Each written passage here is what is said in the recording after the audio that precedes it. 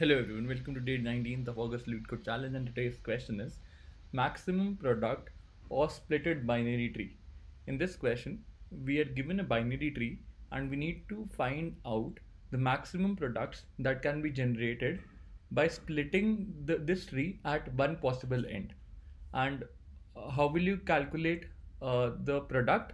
It would be equal to the sum of the left subtree that you are splitting into the sum of the right subtree that you are splitting. Without much ado, let's look at the presentation that I have created for this, and I'll be explaining the question as well as the algorithm there itself. Maximum possible product or splitted binary tree, Leetcode 1339. Let's take the same example that was specified in the question. We have a binary tree 1, 2, 3, 4, 5, 6.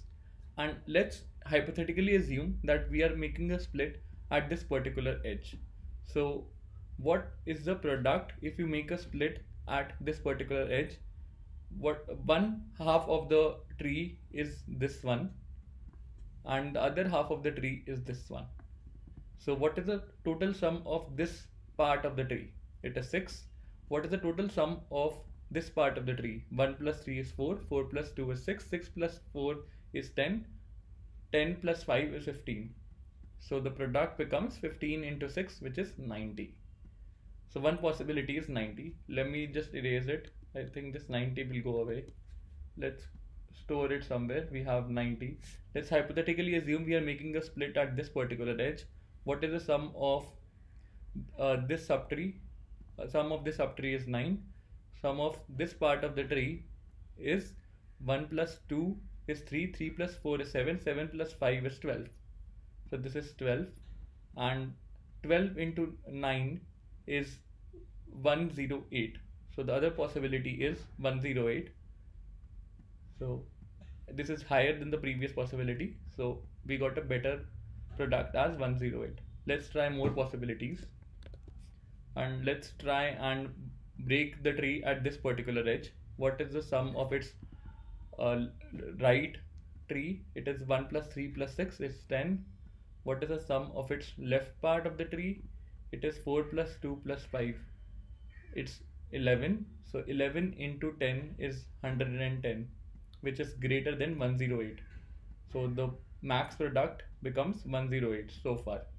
And let's try for the other possibilities as well. Let me just erase it.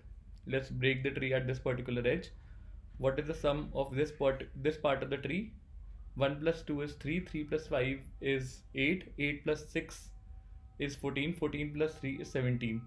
So this is 17, this is 4, 17 into 4 is 56. It's pretty small, let's ignore it.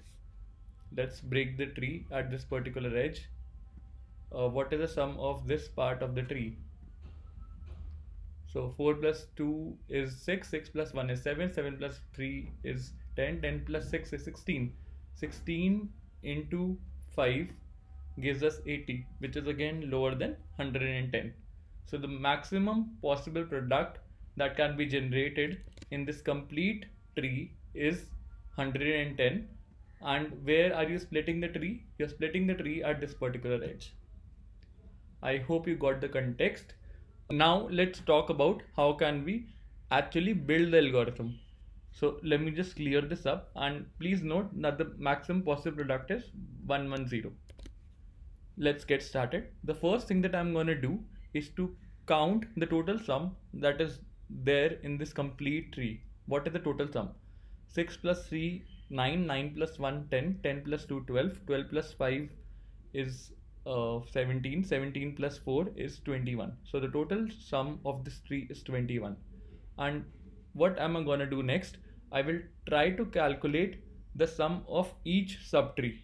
So let's try and calculate the sum of each subtree. This is one subtree, so the sum of this subtree is 4.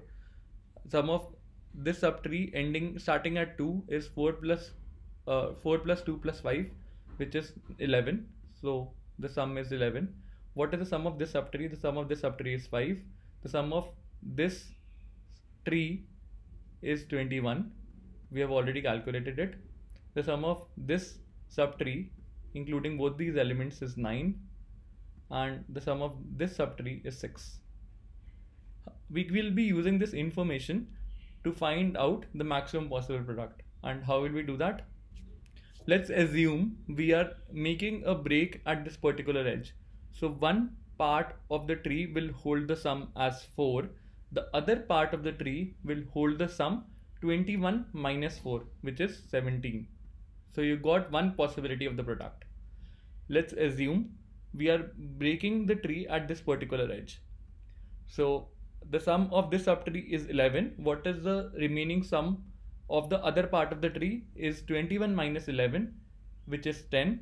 So you got the other part of the tree sum as 10.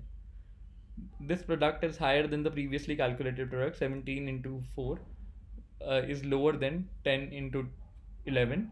Therefore, the max product value gets updated to 110. And we will do it across all the possibilities. So let's assume we are making the cut at this particular edge. The sum of one half of the tree is 5. The other half of the tree is 21 minus 5, which is 16. So the possibility for this splitting product is 16 into 5, 80. 80 is lower than 110. We will not update the max product value. Let's do it for the other possibilities as well. Let's assume we are making a break at this particular edge. What is the sum of its left part of the tree? One half of the tree is 9. The other would be 21 minus 9, which is 12. So 12 into 9 is 108, which is lower than 110. Therefore, we'll ignore it. The other possibility is we are breaking the tree at this particular edge. One half of the tree has the sum as 6. The other half of the tree will have a sum 21 minus 6, which is 15. 15 into 6 is 90. You will ignore this value because it is lower than 110. As we iterated through all the possibilities, the maximum product that was generated in the system is 110, and that becomes our answer. Now let's talk about the coding section. How will we actually code it up? We'll exactly follow the same steps as I have told here. The first thing that I've done is to define two variables. The total sum variable that exists in the binary tree. The other variable is a max product variable that will help me calculate my max possible product in this tree. As a first step, I have invoked my DFS method on the root so as to calculate the total sum that exists in the tree. This is a pretty straightforward method. It is basically iterating the tree in a post-order traversal fashion. First the children and then the root, and calculating the total sum. You can use any other traversal for updating the total sum variable. And once I have calculated the total sum, I calculate the possible sum of all subtrees that are there in the binary tree. And let's talk about this method. So it is also iterating in a post-order fashion. It first calculates the total sum of the subtree, starting with its left root, left child, then its right child, and then calculate the total subtree sum for the current root, which is equal to left plus right plus root dot value. And once I have this value with me, the total sum of the tree starting at the root, I will calculate the possible product that would be equal to subtree sum into total sum minus subtree sum. So this gives me one possibility of the product, and as I iterate through all possibilities of subtrees, this variable will automatically be chosen to the maximum possible value. And in the end, I simply return this subtree sum so as to process the other iterations. Let me just submit this. Accepted.